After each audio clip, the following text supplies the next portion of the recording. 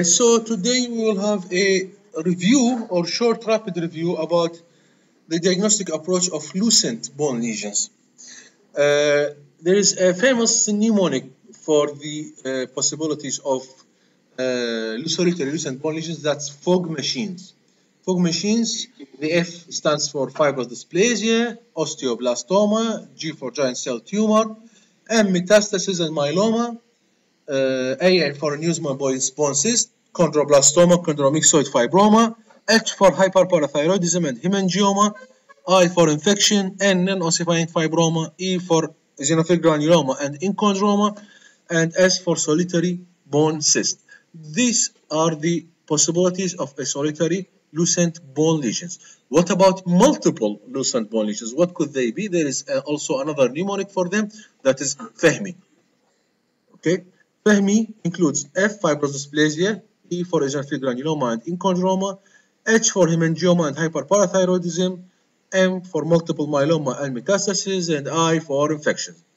Again, like we said last week, we should have as much information as possible about any patient with multiple or with any bone lesion.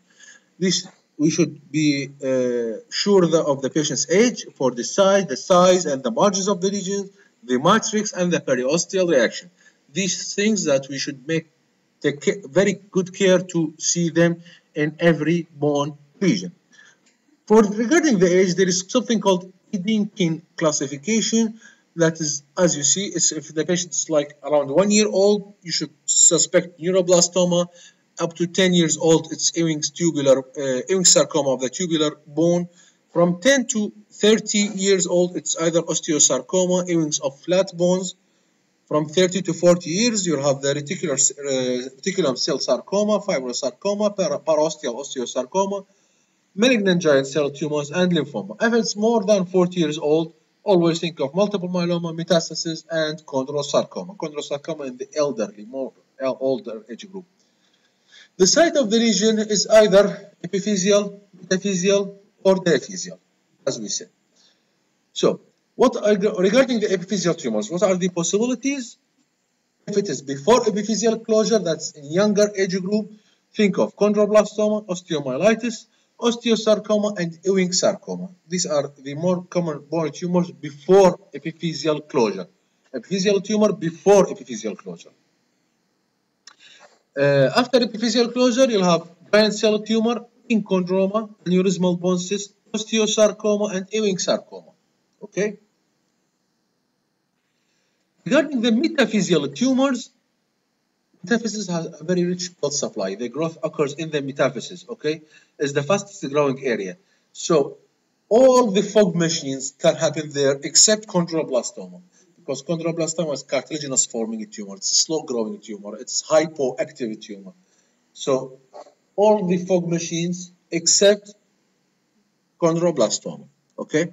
Regarding diaphyseal tumor, again, all fog machines except chondroblastoma, giant cell tumor, and aneurysmal bone cyst. Giant cell tumor usually happens at the epiphysis, abutting the articular surface, while aneurysmal bone cyst does not abut the articular surface, okay? What about the size of the lesion? Is it helpful? Size of the lesion most of the time is not helpful in the lesional characterization. Can be small, can be large, not that much of importance. The plain X-ray usually results in underestimation of the size of the tumor, while CT and MRI, it's helpful in a pre-treatment staging. So, regarding the diagnosis, the size of the lesion is not of that importance, but maybe it's more important for the staging of the tumor, the extent of the tumor, from where to where, how much, to compare it and the following investigations. Is it enlarging? Is it smaller? Is it stable disease? But not for the diagnosis of the lesion, okay? Like we said last week, margins of the tumor are very important. It will help us to define the biological activity of the tumor. Is it slowly growing, rapidly growing, or extra rapidly, more rapidly growing lesion? How is that? First, you should notice if there is a sclerotic rim, means narrow zone of transition, means slowly growing tumor with enough time for bone removal and lay down a new bone. Narrow zone of transition, like we said last week. If there is no sclerotic rim, There is well-defined margins means rapidly growing destructive tumor with enough time for only bone removal. It's rapidly growing, no time for a newborn. Just best destruction. Okay. If there is ill-defined margin, it's very rapidly growing. There is no time for bone removal or bone layout. It's just infiltrating. Okay. So the boundaries between the normal and abnormal bones are missed. Okay. Like for example, in this diagram, you can see this is enough time for bone removal and new bone formation. This is faster growing tumor, and this is rapid growing tumor. Enough time for bone removal, no time for bone layout. Okay.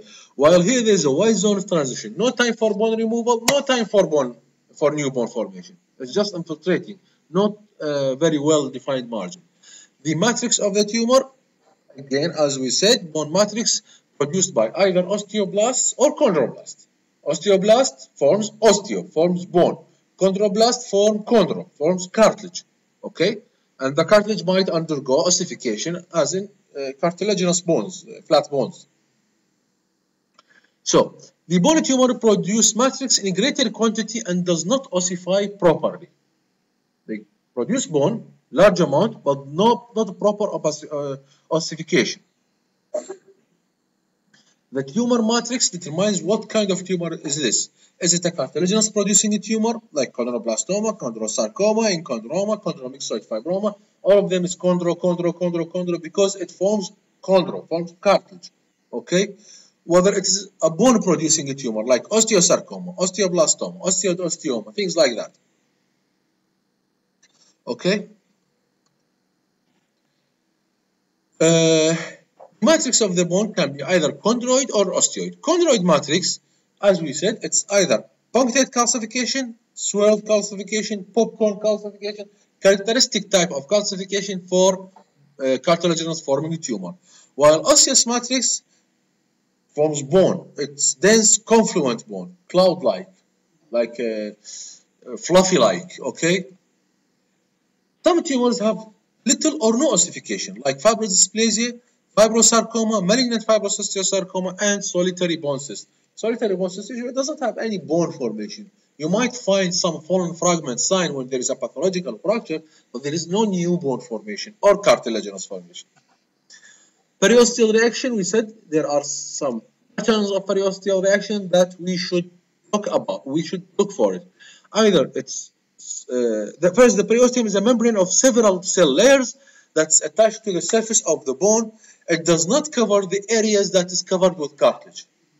The articular surface that covers with cartilage does not have a periosteum. So, any stimulation to the periosteum will result in bone formation, like trauma, tumor, or infection. Okay?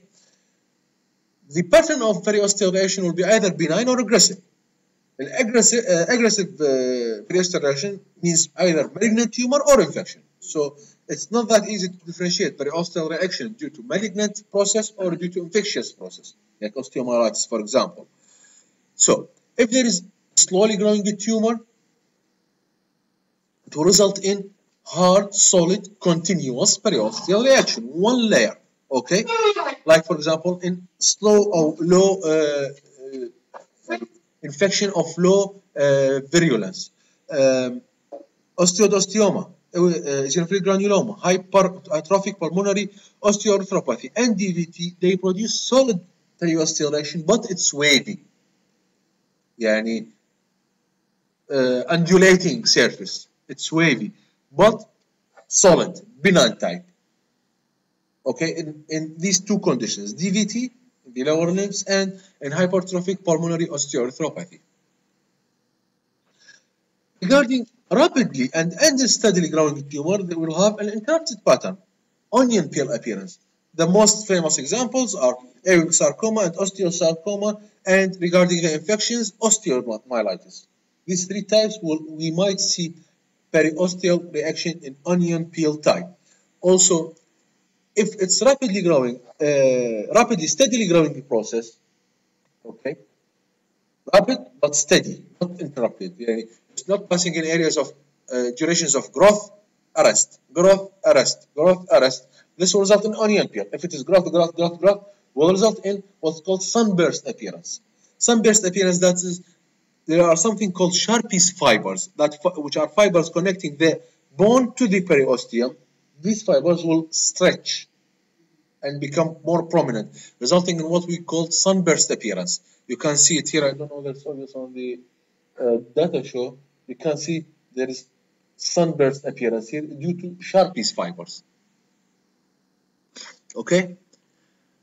Again, like we said previously, Codman's triangle in rapidly growing processes, you look for a triangle at the edge of the periosteal reaction. We call it Codman's triangle, indicating a rapidly growing aggressive type of bone tumor like osteomyelitis and osteosarcoma, and it means that only the edge of the raised periosteum is ossified, forming a triangle. Okay?